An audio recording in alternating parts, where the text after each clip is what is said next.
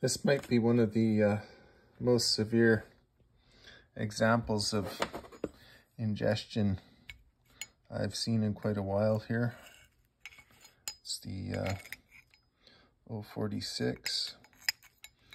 Yeah, I'm not using the tripod, so be a little bit of bouncing around here, but it's been a long while since it saw any love by the look of it, so clean that up. That also explains a lot of the scuffs and stuff I was seeing on the cylinder on that back side there, and why it would have had low compression and some wear. But, anyway, keep them clean. They'll look after you if you look after them.